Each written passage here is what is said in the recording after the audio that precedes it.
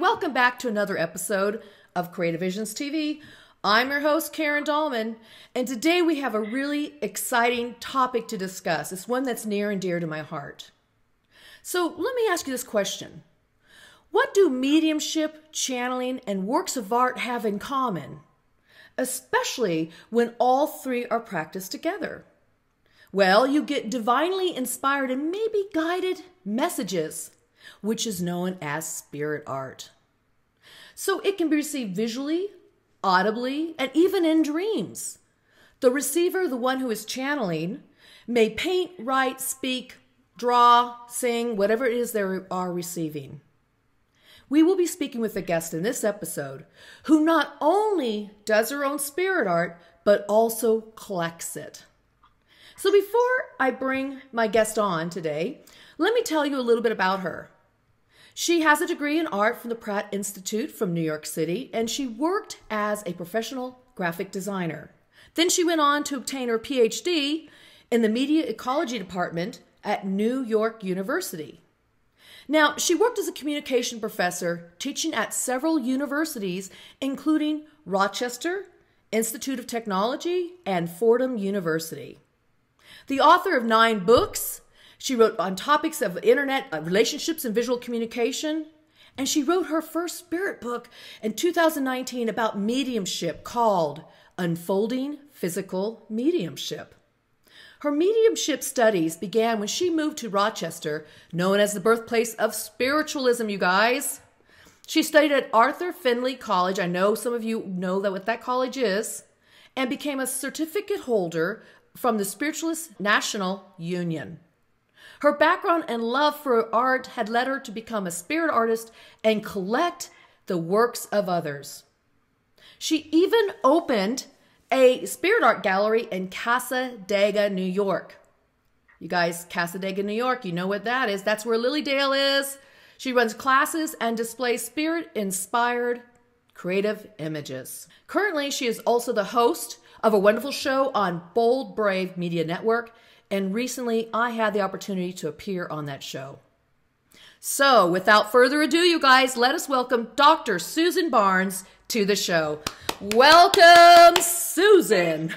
So much. It's a pleasure to be here. It's so fun to have conversations with you, Karen. I know, we had a really great one, didn't we, when we were talking about this Ouija board, you guys. Ouija board. Now, Susan, I got to ask you, what are your thoughts about Ouija board? Well, I have to tell you, you did change my thoughts about them. Because I didn't realize how much they could be used in the spiritual context. The only catch, as my friend Wendy Zamet said when I told her about this, is that people may try to use it as a shortcut. Interesting. Because in order to get spirit messages, you really have to do some work. I mean, on yourself and in the spirit world. So it's I love that. I love that. You guys, we talk about here all the time, the board and the planchette aren't the most important things. It's yourself. And we talk about how you must really work on yourself, being centered, grounded, and learning how to use yourself as the walking Ouija board. So we talk about that. So, Susan, that's impressive that you walked away with that. A lot of people don't mention that part. A lot of people think, oh, spooky, evil, scary Ouija boards. And I'm reading this book now, which is really interesting because the author went from table tilting, which is yes, no answers, to using a talking board, a Ouija board, because then they could spell things out and get more information. But again, she was really leery. She was like afraid to use it. But no, I mean, I understand the difference now, and I understand that if you really come at the board with good spiritual intention, then you'll get good spiritual results. Absolutely, absolutely. So, you know what? Let's talk about Lilydale. Let's start off there, since you have a background, and she lives in Lilydale, you guys. Actually, the art gallery's now moved back into Lilydale. Wonderful. But I moved it back into Lilydale. It's on 3rd Street, which is one of the main drags. And I have jewelry that I make, and I have all kinds of art. Now, the jewelry, is it also divinely inspired when you make the jewelry? The jewelry I make I use stones with characteristics. So that, for example, I'll have a bracelet that wards off negativity, or a bracelet for protection, or a bracelet for maybe a health issue like diabetes. So they're for all different things, of course, and for spiritual, bringing out more spirituality in the individual. Yeah, I mean, that's important to think about the qualities that these or characteristics these stones might bring to us, or the aspects of kind of mediums you're using, such as is it copper for conductivity, or crystals for clarity, and so that's interesting. Now, tell us a little bit about this art studio. What do people, or I should say, art gallery? What do people expect to see there? Well, I have a wide range of things. I could show you some examples. Love to see it. Yes. I have a wide range from things that are realistic. There we go. Tell us about that piece. This piece? Well, this piece is a piece I did a long time ago. And what I didn't realize, I was doing spirit art without realizing it, because these pieces were all trying to combine contemporary advertising images with spiritual types of images or objects, and so it really is like a past life series. Oh. So she obviously had a past life in the Greek and Roman times where they were making and doing the columns. So are you saying this is one of your past lives? I don't know yet, but I'd say that because I'm just now getting into more of my past life, and I'm trying to do a new kind of art. My samples aren't done yet, where I do the past life pictures for people. So you tap into their spirit or their energy, and you are divinely guided to what, paint? Is it acrylic?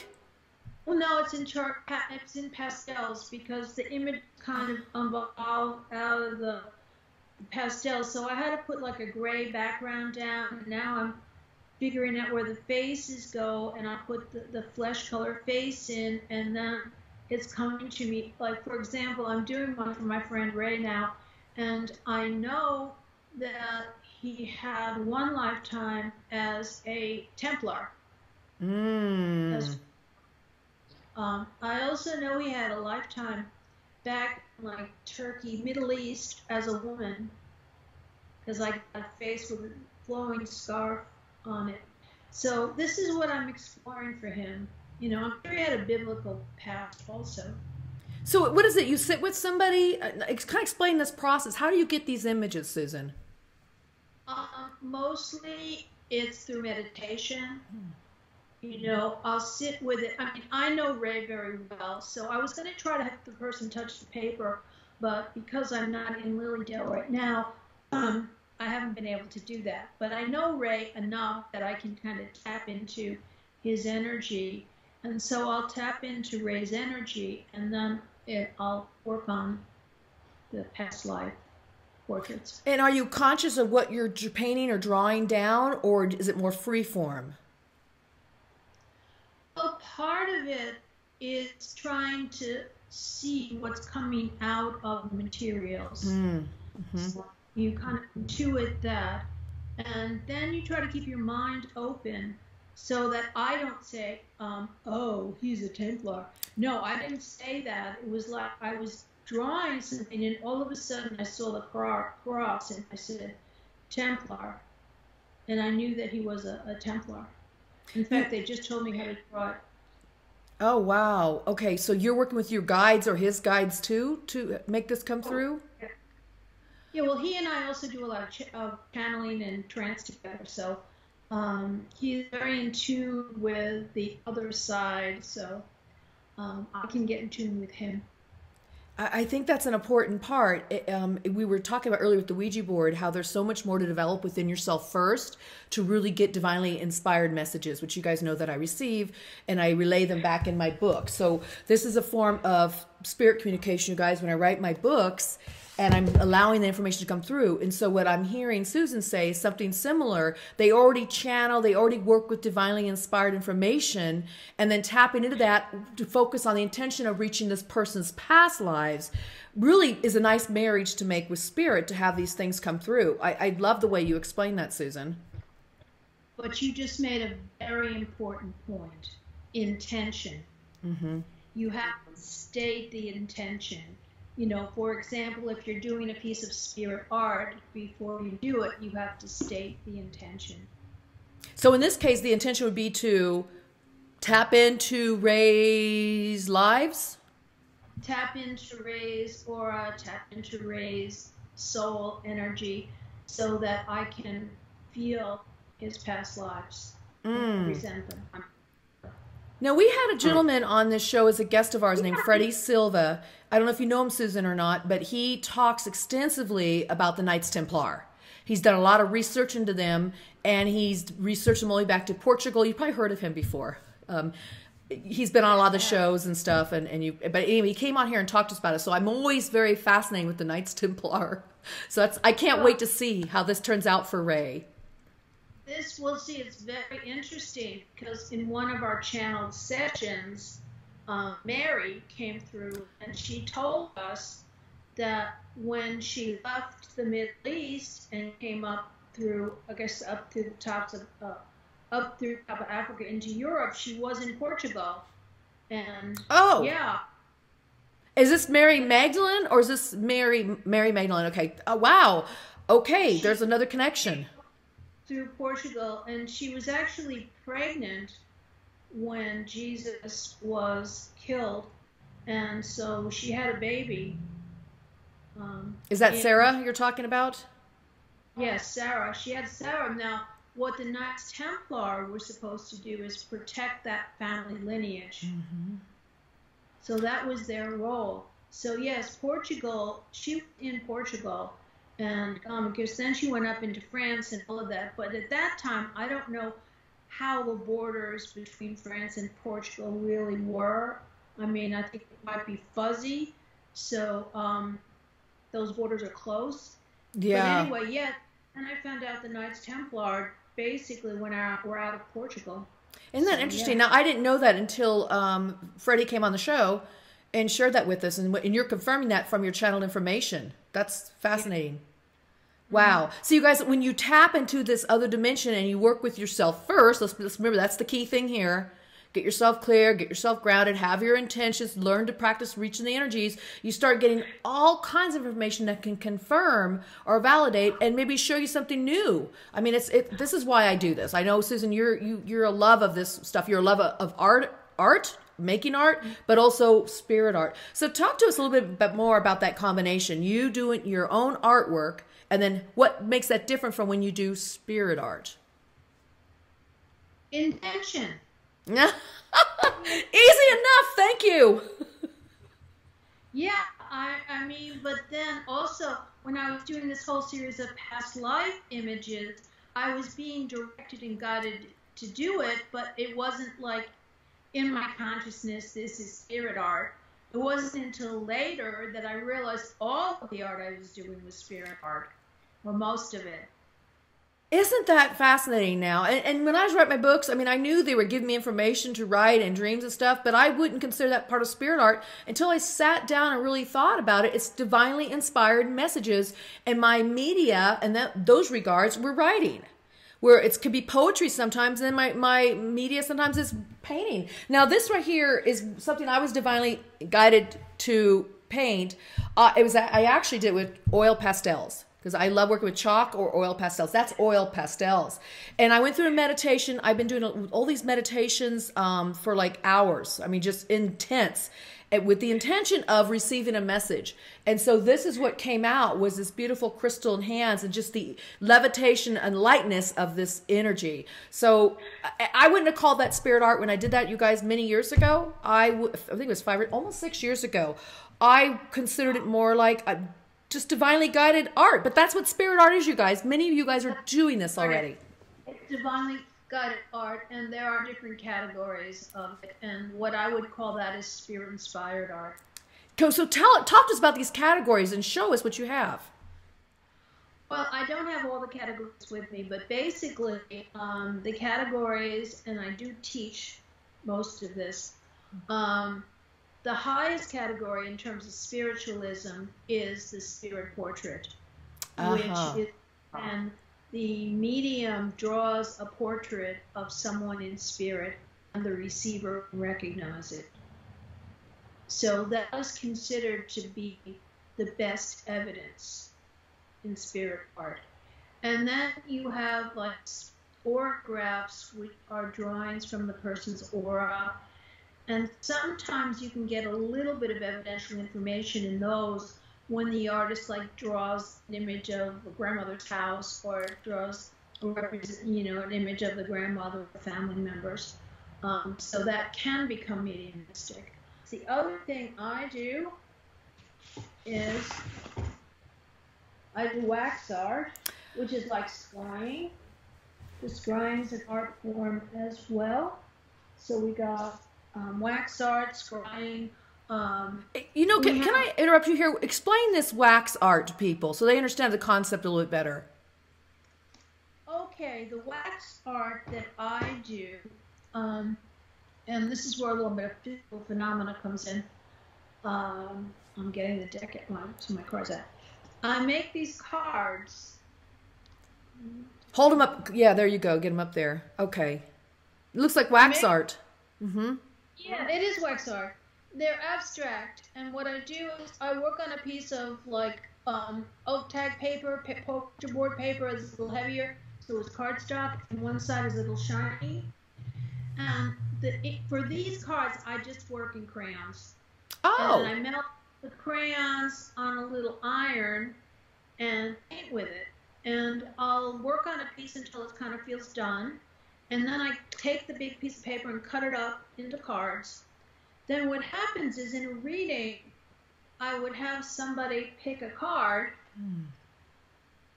And then within the card, and it's easier to see in this one because it's bigger.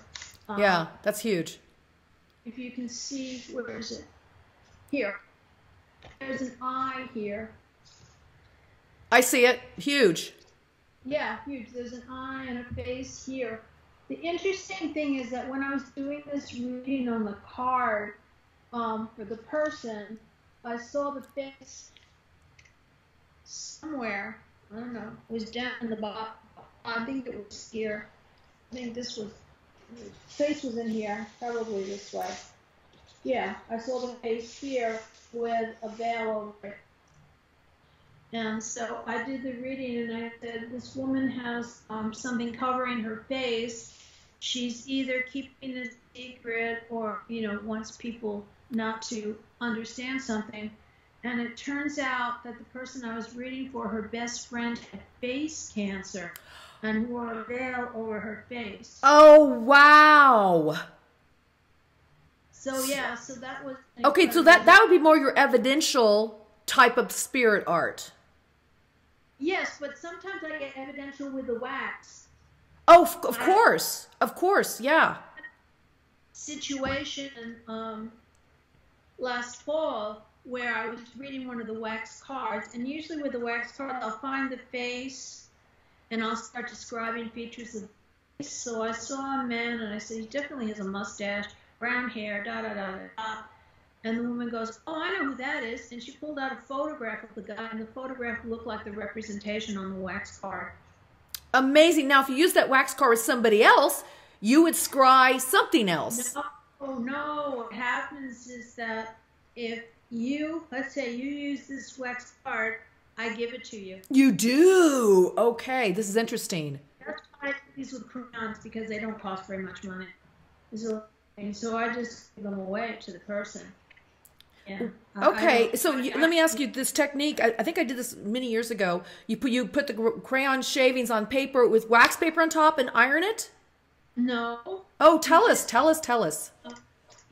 have an iron over here. I get little irons from Joanne Fabrics. They're about as big as my hand. Oh, little. Okay. And then I just take the crayon sticks and melt it on the iron has to be hot, so it melts it on the iron so that it's liquid, and then I turn the iron over and paint with it. Oh, okay, that's a little different. Okay, you guys got to get a bunch of little irons so you don't ruin your good iron.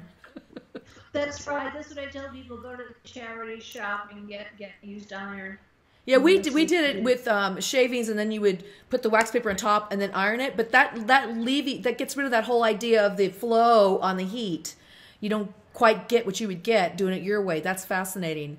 So because of your artistic background, your graphic artist background, you obviously know a lot about using art media. And do you find that one media works better for you, or do you find that any media can work for you with the spirit art?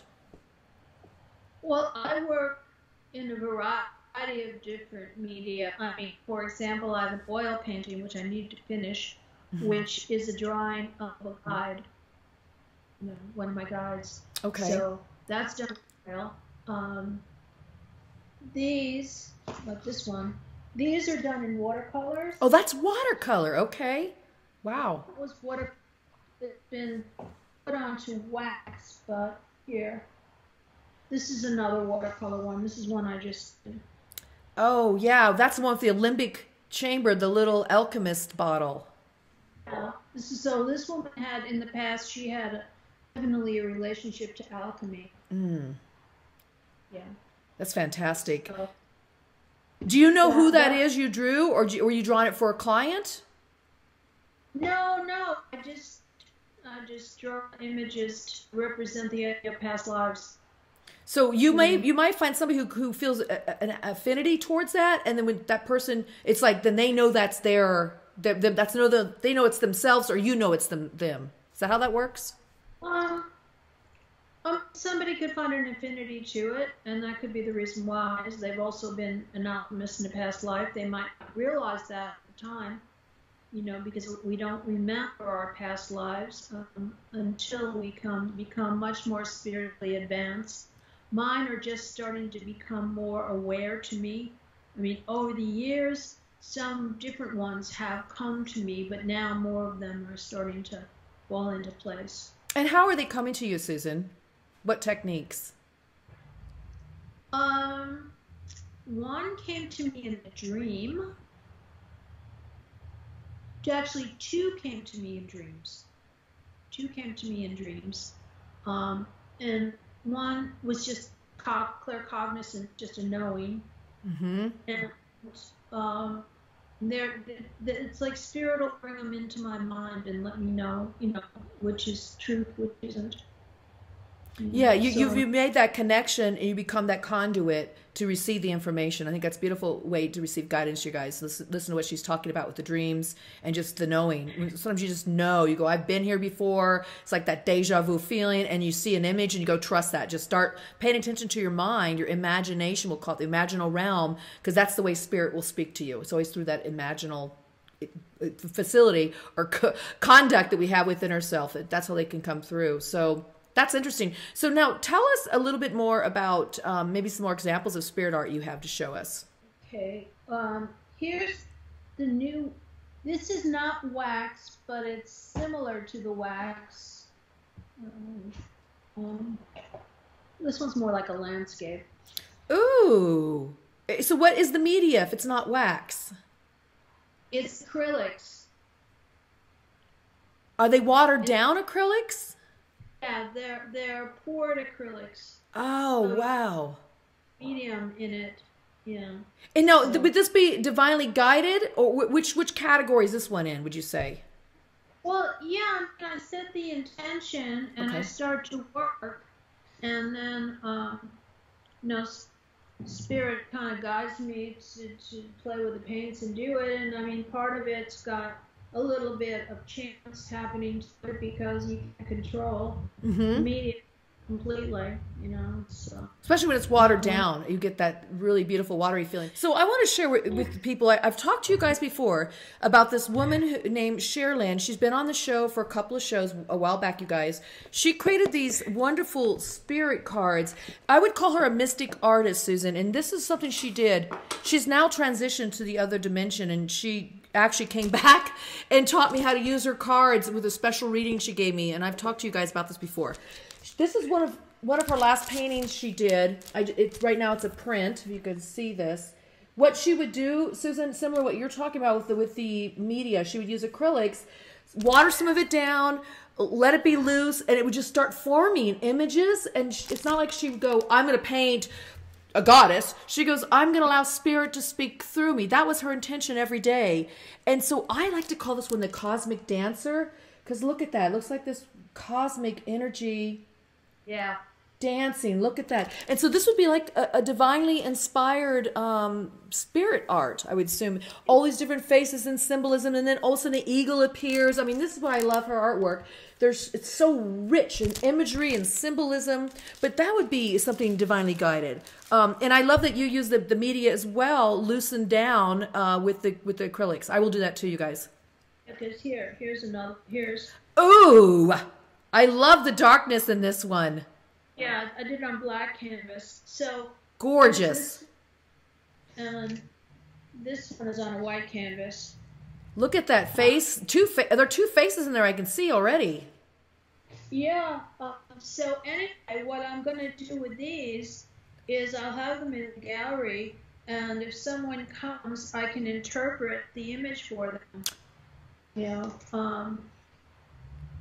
For example, here we see green, so there's a bunch of healing stuff going on here. We see that this person is very spiritual with all the lavender. Lavender, I was going to say, the purple, yep. And I would say that this person is fairly well centered because of the circular types of shapes about it. Yeah. But anyway, so those are the types of things I can do. This one. That's neat. This person would have a little more erratic kind of personality,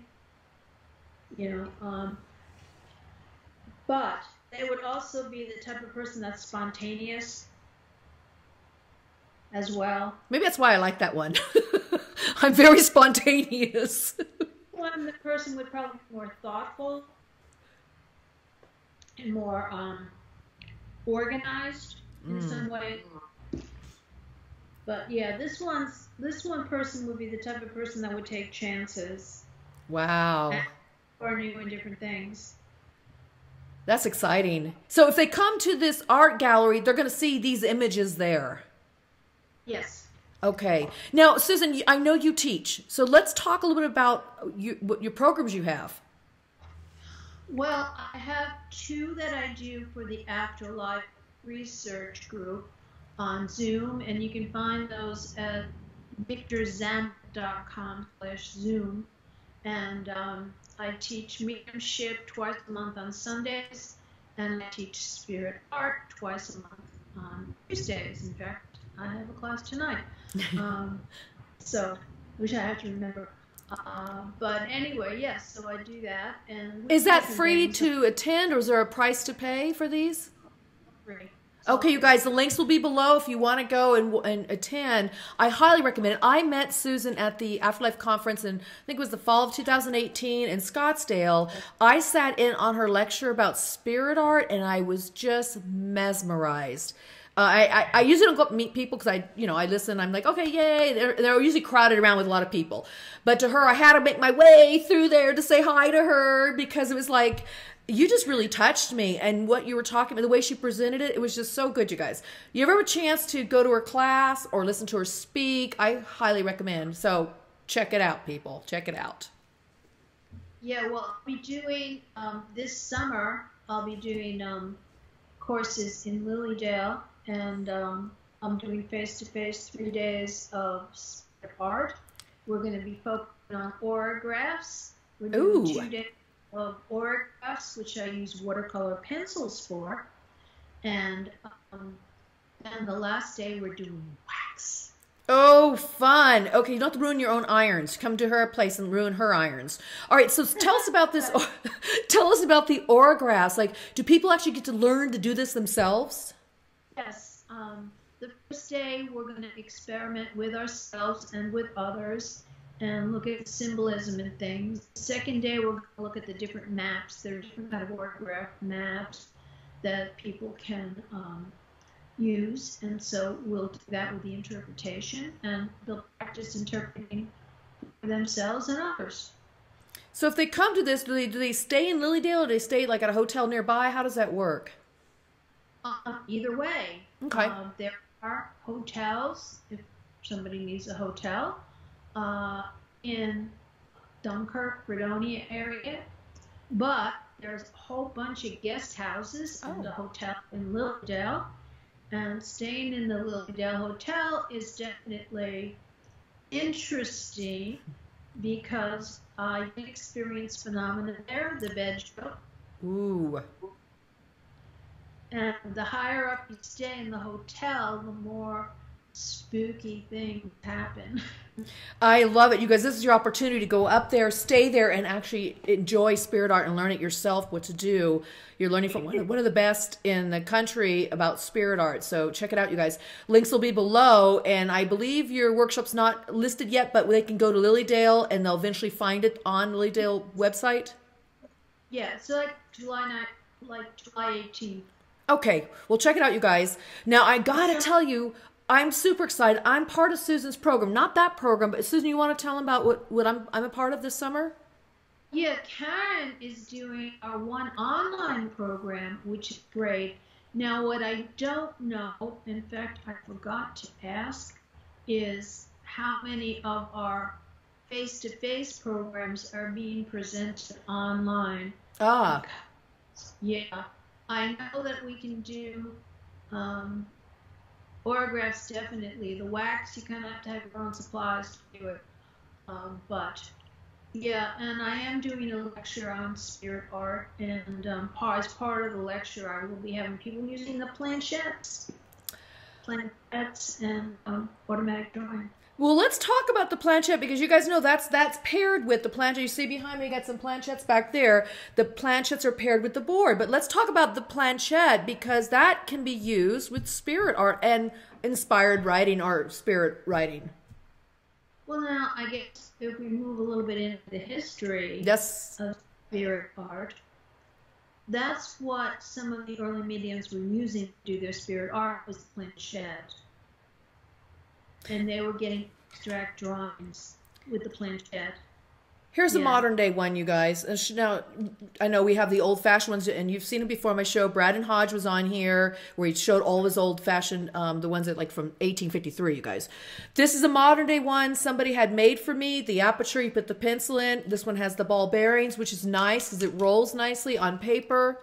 And then you can write with it if the writing comes through, or the painting or picture comes through. So this is something great to play with. And I know Susan has some of these, and you're going to have people work with these, aren't you?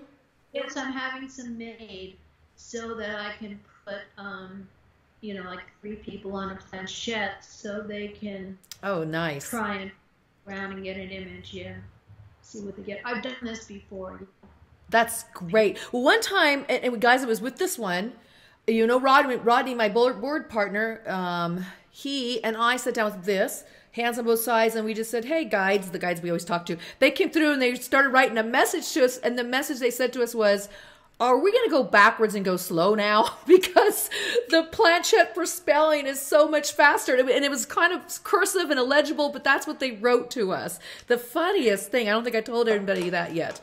But, so, this kind of spirit, I think this might be better for art, because it's like the scribble drawings. Sometimes the writing, it writes back on itself, and so it can be kind of complicated. But it is such a wonderful tool that really spearheaded in terms of the Ouija board working, and a lot of this spirit writing coming through that came through in the late 1800s. So I love it. So Georgiana Houghton, who was one of the early spirit artists, Georgina Houghton had a whole group of people that were using the planchettes, and she was doing workshops for people and having salons for people to come and show their art and look at it in the 1800s. So yeah, this goes way back. So was she using it like by herself or with a person when she was getting the pictures coming through? I think she was mostly using it by herself. Interesting. So you can try it with a group of people, like Susan's going to be doing 2 or 3 people at a planchette, or by yourself. I've tried it both ways. I'm not as good using the planchette, you guys, as I am with the Ouija board. Disclosure, but I can use the planchette because I'm so used to, or automatic writer. I'm so used to doing the Ouija board, as you guys know.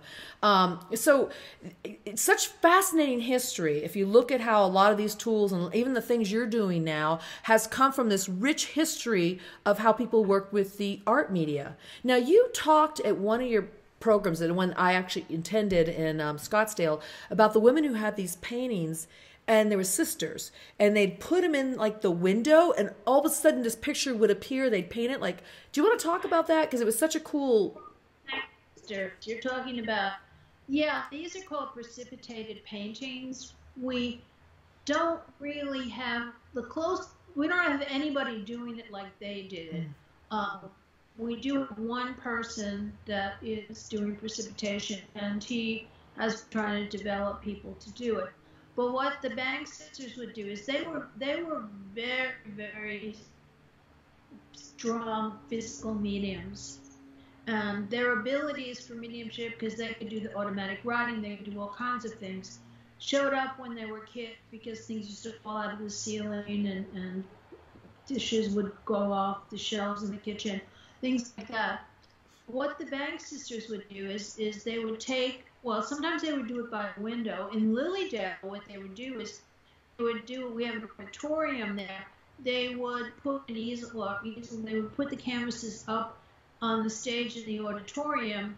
They would have given everybody numbers. They would pick a number, and then that person would go up, and the Bank sisters would stand on each side of the canvas.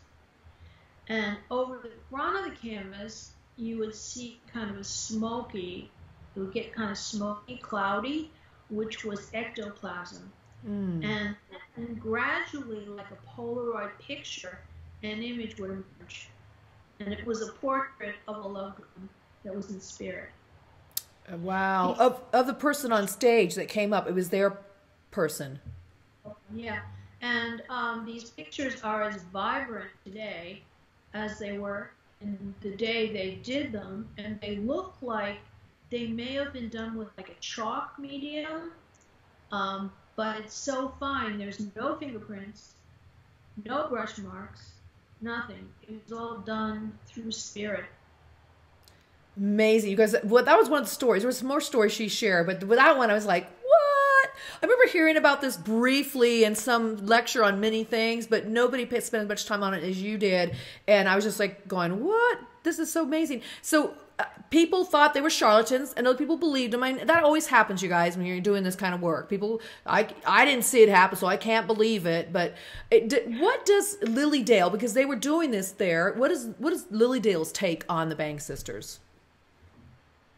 Oh, well, it wasn't just the Bank sisters. There was also the Campbell brothers. Oh, yeah, that's what, yeah. Two pairs. The Campbell brothers really weren't brothers. They were gay lovers. But in that day, they couldn't be known that way. Couldn't be outed. So they also did these incredible precipitated paintings. And one of the ones they did is of their spirit guide, Azura. And that's on loan now at the Minneapolis Museum, which has a fantastic show all on spirit art. Anybody in that area has got to go see it. It's called Supernatural America. You guys, links will be below. I highly recommend it.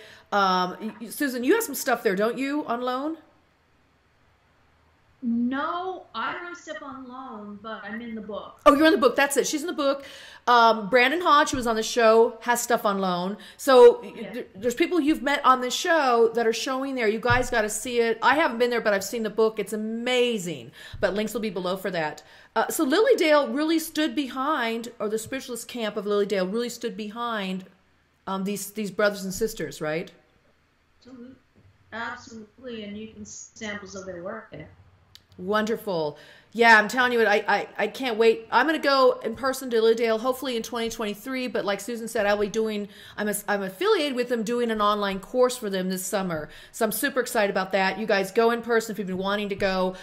go attend Susan's class. It's highly worth it. And check out Lilydale. I mean, there's so much cool stuff going on. Now, Susan, I had told you this before. I had been to Casadega in Florida. So that's my extent with going to an assembly and experiencing the people that live there, the readers, and going into the service area. I mean, it's incredible if you haven't been there either. But I heard this is really cool. So you can confirm this for me. Isn't there a river that runs through Lilydale called Casadega, and a river that runs through Casadega, Florida, that's called Lilydale? Very possibly, because what happened was that people from Lilydale went down and founded Casadega in Florida because they would get out, like I'm doing now, they would get out of the snow for the winter of Florida, you know, and then go back to the Dale for the summer. Hey, interesting. So yeah, I can see them founding. I think that's what I read somewhere, you guys, but check that out yourself. All right, so if people want to do their own spiritual art and to start on this process, I mean, it's very phenomenal. And we're talking about, it could be poetry, but it could be any level of spirit art. It could be the divinely inspired, it could be the precipitation, it could be all these different levels she talked about. What would you suggest to people just to even start? Well, I suggest people start with automatic drawing. I mean, because I don't know if I have time to do one, but you just basically, it's good to actually use your opposite hand. I was doing this last night, using my opposite hand, and you don't think. I was doing this while I was watching television, so that I wasn't thinking at all about the drawing. And again, now I'm talking to you, so I'm not thinking about the drawing. And you're letting your hand go right now. You're just letting it go. Yeah, and I forgot to ask you for a question. Oh. Usually if you have a question you want to get an answer to, you can usually try to figure it out through the automatic drawing. Oh, okay. So I see a star in there. So you just let your hand move as you're talking or watching TV to check out. Right, and if you ask a question in advance, we forgot to ask a question, but I can see the way this drawing is, that it's very positive because of all the round and oval shapes in it, and you saw a star in it, so that would show success. Do you see the star in the middle too, you guys? Well, I actually see it. It's right here. Yeah, I see it too. It's so funny. So yeah, that's what you do. You do that, and then you look for it and can interpret it. You can also do that with the wax, because when people start working with the wax, it's interesting. They get themes. They get like fairy themes or wooded themes or beach scenes. It's so you can look at the art and again start to tell you questions. I mean, if someone had a question, you could probably answer it through these, but I have to set the intention ahead of time. Okay. Well, you kind of roughly showed us the process, which is good, because I think that's it. So have a question you want to ask. You can so give me an example of some questions people might ask when they first start out with doing the scribbling exercise. I'm trying to think. Would it be something like, is my spirit guide here, or my spirit guide, do you have a message for me? Well, yeah, we could say, does my spirit guide have a message for me? Okay. You could also ask it a mundane life question. Am I going to get a job? Ooh, okay. You could ask like that, and you can tell by the way the drawing comes out whether it's kind of a positive or negative answer to it. But you also get some insight. Like with this one, we got the insight of the star. So obviously there was a spirit message in that. And the message I feel like is saying, you are a shining star. Exactly. I mean, really, it's highlighted right in the middle of all this imagery around it. I love it. You know what's so interesting, Susan? In my background as an art therapist, we would call that the non-dominant hand scribble exercise, literally. And I would use it with a lot of people when they said, oh, I can't draw, or somebody came in and said, I'm an artist. I said, well, hey, put this in your left hand and let's just scribble away. And we did kind of what you did. It's very fascinating. This is one of the techniques you use. We would use it with people who are trying to work with healing and get their own messages too.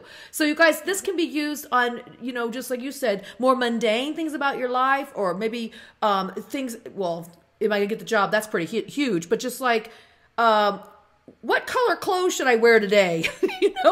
Or something like that. It's like you can go from simple all the way up to complex. Like, does my angel have a message? So I love that. And it works with all kinds of people. I've used it so many times with children and adults. And now you guys can even trust yourself to be in touch with the unseen dimensions and receive messages. I think it's brilliant to start there. That is a kind of an entry level to start, right? Yeah, I mean, and then I also do it with the wax. I use the wax in a different way. I have metal plates. They're about this big. Mm-hmm. And I put the metal plates on a skillet, a pancake skillet. Oh, yeah. Heat it up. Then have the person take the crayons and melt the crayons on the plate.